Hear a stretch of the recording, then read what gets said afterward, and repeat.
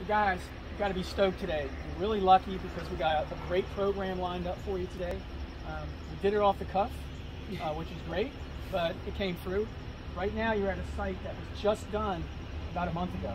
So you're looking at a very babyish kind of a restoration site that we're going to monitor now for the next 3 to 5 years and replant and things like that as we move forward. As part of today, we have a special guest for you, which you don't even know about yet. Ooh, score.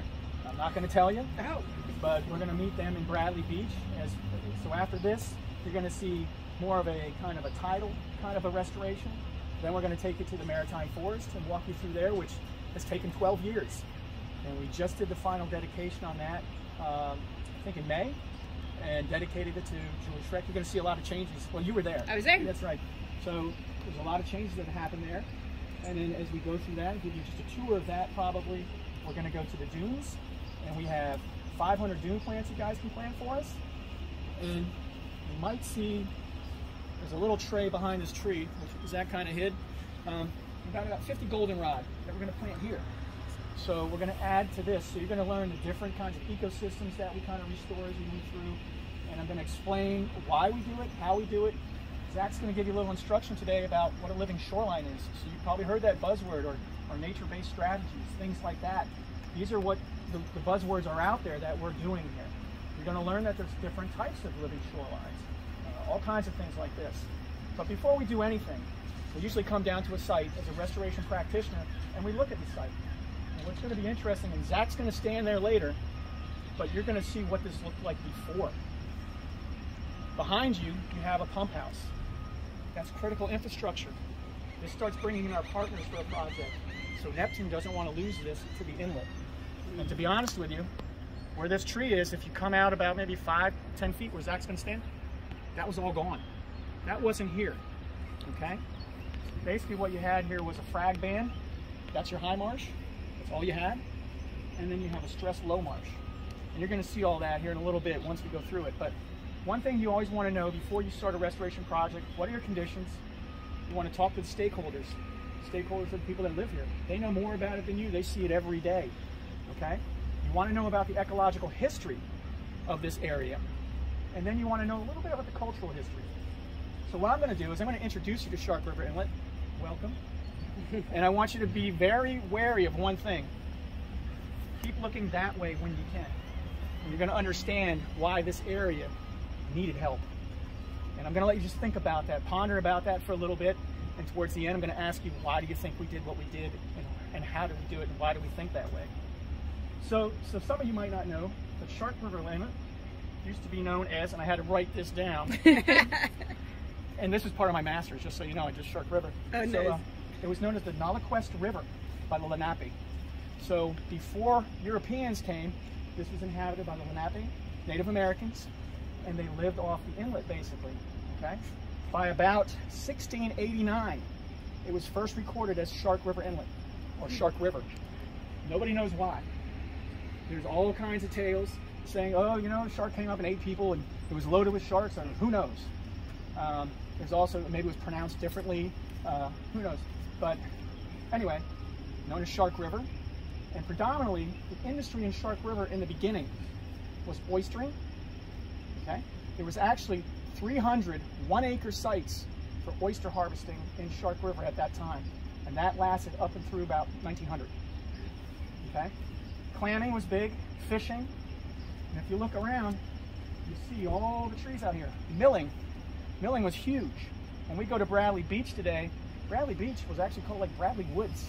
And what did you say about Seagirt? Yes, Seagirt is a town along the coast near Bradley Down that Beach. way, yeah. And there, if you look at their town, like slogan or for the thing, I think it is like the place where the cedars meet the shore. So it was a huge cedar forest. This was so forested. And now you will not find that. Wow. There's only little pockets that remain. Yep, so this area was heavily forested. When the Europeans came in, they settled here.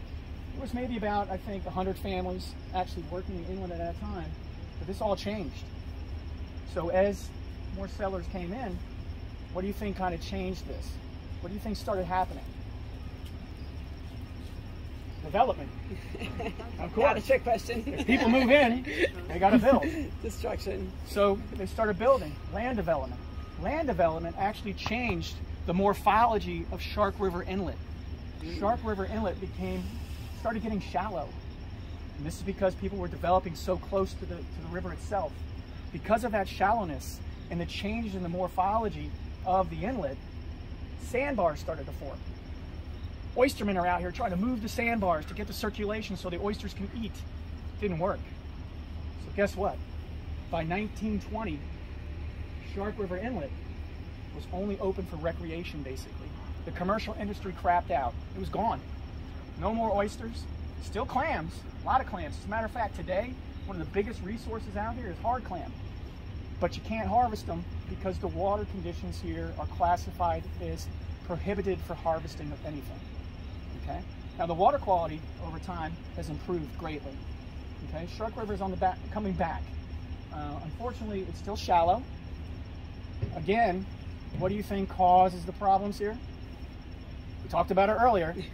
Us. It's anthropogenic, sure. So land development, but now from stormwater runoff, sediments coming in, it's sediments in here. It's a very shallow inlet. Basically, if you go off these channel markers, you could run aground pretty easily. I've kayaked all around here. It's not even worth fishing right here because it's only about a foot deep. So we can actually wade out probably a good ways here and maybe be about that deep. So today, there's good news, okay? It's not grim. This area also is known for its horseshoe crabs, okay? I've run a tagging program out of here for horseshoe crabs since 2006, and we tag at 5 different beaches now, and we're seeing numbers, which is good.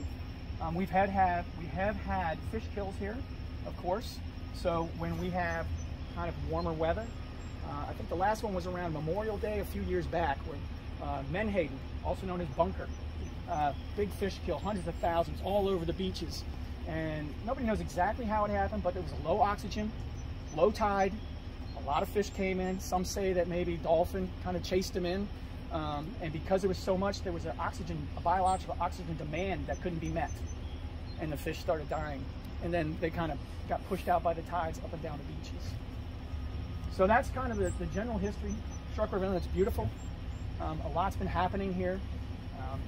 I think what we're going to learn today is you really have to think about a smart, kind of balanced restoration approach, because there's different ecosystems and all of them have connections.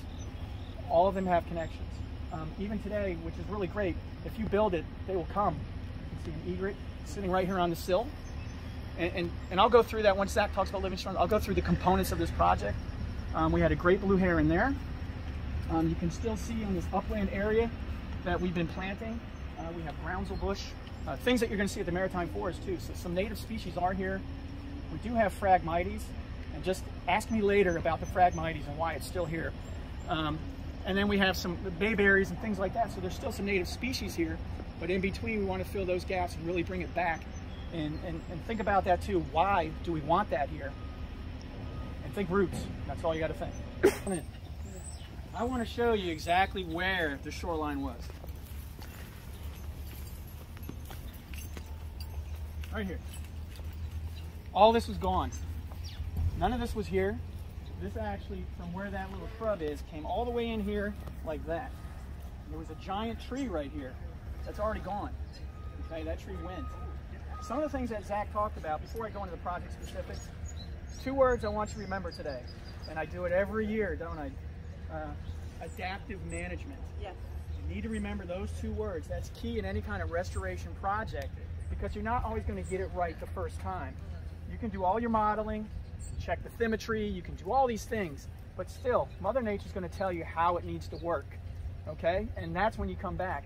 What Zach was kind of alluding to too was something more programmatic. It's not a one-time fix. Coming out here and doing this one time and leaving it. With sea level rise, climate change, we have to come back and look at these and monitor as we go and address that, and then apply it across the track to other projects where we can. And say, hey, here's what we learned at this one. How does that work with this project? And move forward that way, okay? So what you're seeing is where it was. I would be right now, you probably only see my neck where I'm standing. So all of this is gone. This was a collective effort. So one thing you're going to learn too, again, well, another thing, you're going to learn so much today. This is a great day for you. You know, is partnerships. So partnerships really make a project go. When you look behind you, you saw the pump house. That's Neptune's. So Neptune has an interest in this project to protect their critical infrastructure. The condo association here actually has an interest for the fact that the inlet is encroaching on their property lines, and eventually these condos would be gone and drop in, okay? And it could happen rapidly. What you're seeing here, and if you go on Google Earth and just kind of focus in, you can do the aerials over time and see how this is eroded and what's really happening. And what I usually do is I take like a spot and I say, okay, let me just look at that. Like in Barnegat Bay, we have an area that's heavily eroded, and they had shuffleboard courts there back in the 70s. The shuffleboard courts are gone. You can see over time how they're leaving. The shoreline's losing to the bay. Now down in that area, actually, the bay is in people's backyards at high tide. And it's scary. So we have a big project down there. And we're seeing the same things in Delaware Bay, where we're doing more restoration like this, where it's edge restoration, also raising elevations and things like that, doing things called like thin layer, which we haven't done yet, but we do have permits in to do it. We've been doing more stuff with the quar and actually raising the marsh up down in Delaware Bay by 2 feet, because that's what it needed, you know, to be honest with you. So what you're seeing here, this is really cool. So remember I told you to look that way. What do you think is that? What does that mean for this area right here? What if a big nor'easter came through? Where do you think that's going to hit? Speak out, don't be scared. Where's the nor'easter gonna hit? Here. Here, exactly where we are. You're right on it. So as it comes through, the entire inlet right here, the full fetch and force of that, wide open, is coming right here. Every time. So when that keeps happening, boom, boom, boom, this gets pounded. But that's not the only reason why we're getting erosion. What do you see here? They're actually coming in right now. Boat wakes. So we have constant, in the summertime, boats in and out. Even though it's a no wake zone, they slowly chew away at the shoreline. Slowly, slowly. Same thing you're going to see down at some other projects. The south winds in the summer, very gentle, but can rip the marsh apart after time. And that's what we're seeing as sea levels rising. It's taking that low marsh away. So for this project, we partnered with Neptune, U.S. Fish and Wildlife Service, the county, and what's great too, and Zach, I remembered it, the sand was all donated from the county. Wow. Neptune provided the trucks to bring it in. That's cost savings, right, for the project, because the condo association and Neptune split the costs, but we wanted to keep costs down, okay? The sand is orange, but you don't know why. Iron oxide, okay? So it's sand that's coated with iron oxide. When we first started this project, we had silk curtains all around this whole thing because you have to. And it would leach out into the water, and people are like, oh my God, all your sand's going into the inlet. But it wasn't. It was actually not happening at all. It was the coloration leaching out of the sand. So we had to tell people that so they understood that. And part of what we have to do is by regulation. So what Zach was telling you about living shorelines, in New Jersey, coastal zone management rules say before you do a hard structure, you have to look at a living shoreline. If that living shoreline's not going to work, you have to do a hybrid living shoreline. If that's not going to work, then you can go to a hard structure. Years past, they didn't have enough resources to actually enforce that. Now they are. So you have to look at these kind of things. Zach was right. Ecological uplift, that's huge. But also as a restoration practitioner, we look at the goods and services that this can provide to our community too. So it's a balance again. Remember I said in the beginning, smart, balanced restoration that provides what you want. You have different goals. A goal to this project actually is to stop wave action and things like that from erosion. Secondary is ecological uplift. That's where I come in. So it's designed a little bit differently than you might see for something else. The sill might be lower, you know, if it's more ecological. This is a little bit higher, just because of the crest of the waves and things like that, as it was modeled through by the engineers. So this is a hybrid living shoreline. Like Zach said, we think it's one of the only ones that we know of right now in New Jersey. And what you're really trying to do is take the harder structure and tie it into the natural structure, okay? And you're gonna see here as we go through a couple different cool things that we've done. E-Concrete was big. That's one of our big partners on this. They designed all this type of concrete. One thing Zach said was scour. If you look when you get a chance, and you can walk on this, just stay away from the iliacris and kind of the slippery stuff down on that side. You're gonna see that there's gaps. This is with cables in between. That gives it flexibility. So when we have reflection of wave energy and a scour, it's gonna kind of drop in and dig in and still maintain that slope. You want a very gentle slope with living shorelines. You want the waves to come up and dissipate as they come up. And that's what this is doing. And we're gonna monitor that to see if it really works. This may not work in a high energy environment. Again, when you're doing living shorelines, you look at the energy of the environment too. Low energy, medium, high, super high, you know. This does get the brunt of a lot. So I would say this is kind of a mid to high energy environment. So this will do a more of a dissipation of energy. The sill, when you look at that in combination, so where this ends and it starts in with that sill is going to kind of reflect that energy. But underneath, there's a little bit of matting, so you don't get that scour kind of a piece to it. Okay? You have a gap in that sill. Each one of these sills is about 100 feet, I think. So you have 200 feet of sill that ties back into the marsh where it was really eroding. The gap is so water comes in and water goes out. Okay? You want your critters to come in. The other thing though, if you see down here, you're going to see some of the stakes. And you see the coir logs here. There's coir logs alongside of that sill too. And they're planted with plugs. We actually plugged it with Spartina alterniflora to really root in that, because eventually the coir is going to be gone. But we didn't want a heavy erosion coming in from that gap. So the coir cuts right across that gap too. We designed the elevation in a way that we hit the honey spot, okay? So it comes down to mean sea level, 0. If it's 0, that's where Spartina goes, the alterniflora. So from that up to your line around that area, that's the sweet spot where you want to plant. You can go down to mean low. We'll see how that works. You can see the Spartina there. Yeah, it's covered with stuff because we have ulva in here, or sea lettuce, things like that. As the tide drops, it lands on the plants. As the tide comes up, it leaves the plants. You see a bunch of stakes here. And fishing line. Fishing line that has mylar on it. Any idea why we would stake things out and make a grid with mylar tape, reflective tape? Well, so that animals can see it if it's reflective, right? Yes. And those animals are birds.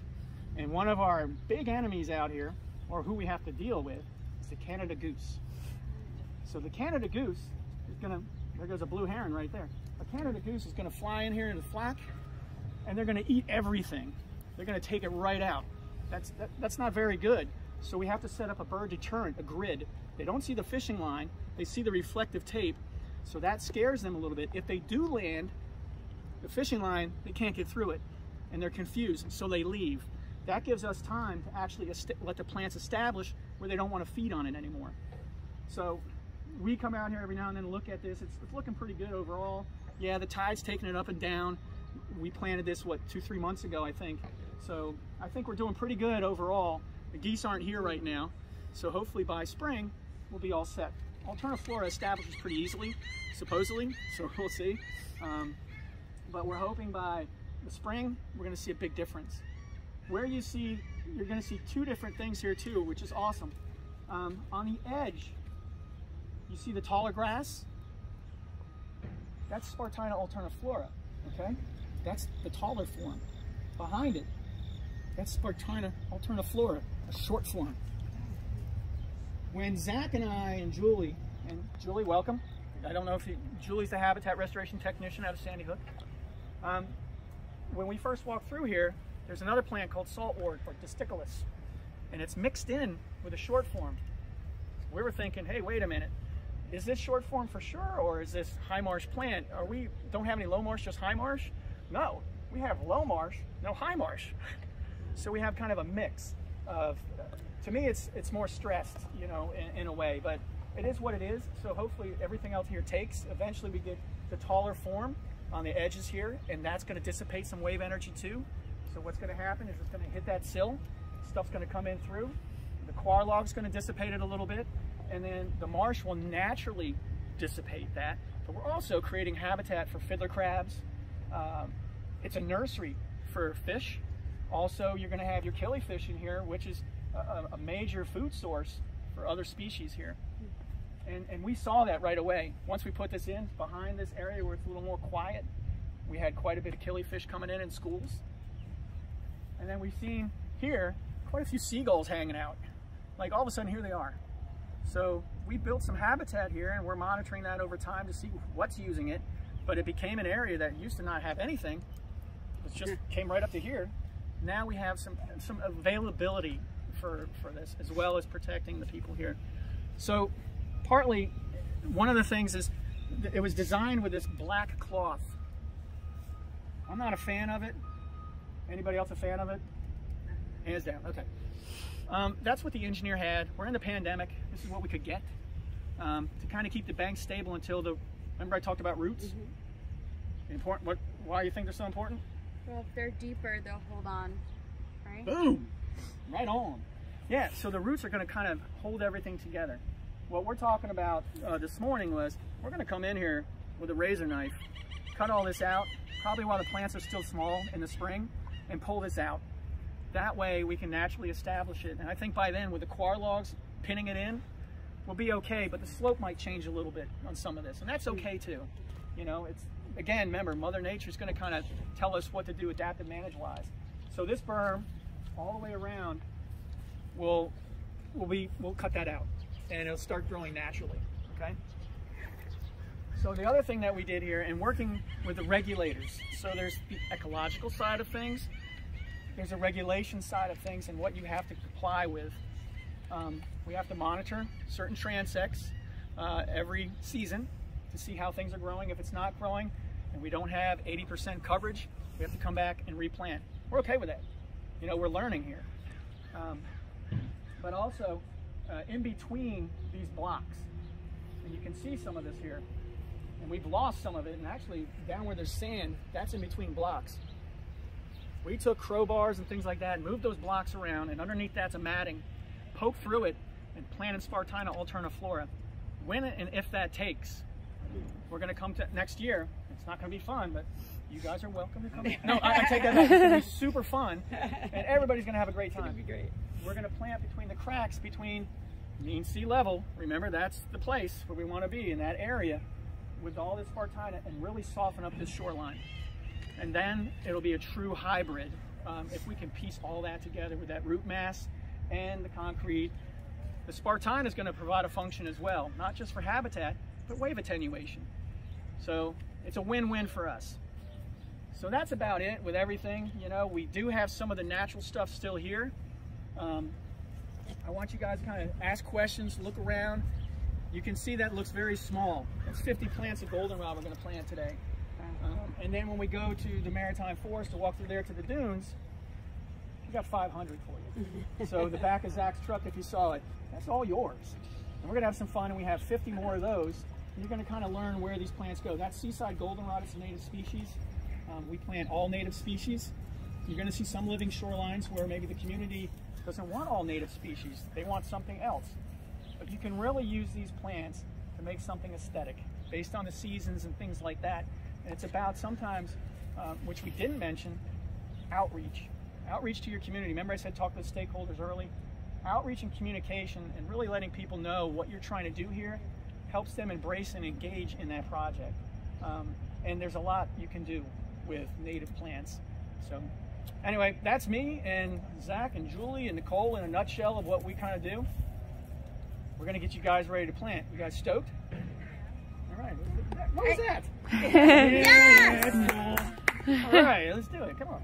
Can I, before we do, I have to ask, or you guys, is anyone wondering, what are we doing about the Phragmites? How do we stop that from them? Oh, I'm glad. You know, I forgot all that. Zach and Julie here. They're like, hey, Captain. I'm so afraid that it's just going to take over. Quit going off on tangents. That's okay. So this was designed in a way. Originally, they wanted to come in, well, suggested to come in, herbicide that, mow it, whatever, get it down, herbicide. I'm not an herbicide fan. But if you look, when you come down here with me and kind of take a peek, that's the only thing saving the condos. Why, don't get rid of it. You know, that we had a discussion about. It's going to take years to eradicate that Phragmites. And look at it, it's already coming up through the concrete, through the fabric, everything. So we know it's going to come in. There's not much you can do about it. So for this project, we're actually embracing the invasive. As it comes through. It was cost as well, but we couldn't wait 2 or 3 years for the Phragmites, then build these dunes or build these berms, and then hope the berms aren't infested with invasives anyway. So I think it was a good decision. Use the root mass that's holding in the marsh and protecting the condos right now, and go from there. So not always is an invasive not your friend. And again, remember I said it depends on your objectives of your project. The project's main goal, protect these condos, protect that infrastructure, then provide the ecological uplift and things like that. And that's what we want to do. So it's a little reversed what we would usually do, but the going thing now in the state is resiliency. We're losing shoreline. How do we become more resilient? And this is one of these ideas. So with the sill, this kind of, for better choice of words, this revetment, this modified revetment, which you'll hear that word sometimes. A revetment is kind of like a stone kind of a thing that goes around a peninsula in a way. And then with the coir logs and the marsh plantings, it's a big mix of stuff that we're going to learn from, and then we can apply it to other places, maybe on a larger scale. So I'm glad you brought up the frag. And the discussions are big. People are like, no, get rid of it. No, I want to keep it. Does it have habitat value? I don't know. The thing that you're going to see at the Maritime Forest, Japanese knotweed. Oh my God, does it have value? Well, it does to the red-winged blackbird, you know? So you try to get rid as much as you can, if you have to. At the Maritime Forest, we wanted to get rid of it, and we've got a lot of it out of there, but it still comes back. And that thing, just like Phragmites, which is a tough one, but knotweed propagates on its own stems. So if you break it up, it's going to come back even worse. So you have to be very careful. We have a project that we're starting up in Seagirt, where they took out about a 50-foot by 100-foot swath in the dune area of all knotweed. And what they did is they kind of grubbed it. So they actually came in with this drum barrel with spikes, flipped it. Oh my gosh. And what do you think that's going to do? Hello, more knotweed, right? But they had a plan, and their plan is to get it up, and then they come and paint it. And when I say paint, they paint it with an herbicide, and individually do that over time. And we think, and that's perfectly legal. You can do it as well as you're licensed. They'll paint that, that'll kill it, then we'll come in and we'll plant, and hopefully we'll beat out the knotweed in establishment. And you'll see that we actually did that in Bradley Beach in a lot of spots at that Maritime Forest. It's still there, but it used to be like 100% there. Now there's maybe 4 or 5% of it. Wow, that's great. So what we're gonna do, guys, is we'll just give a little walk down here. We'll come back up, and then we're gonna grab some trowels, prepare to get dirty. If you plant all 50 and you want 50 more, hey, we got them. So we're not scared to give them to you. All right. Any other questions right now? And feel free as the day comes on. We're here to just interact with us. We're here to interact with you. No question's a bad question. If you don't ask it, you'll never know, and we might not have the answer anyway. Excellent. Cool. Thanks, guys. That was perfect.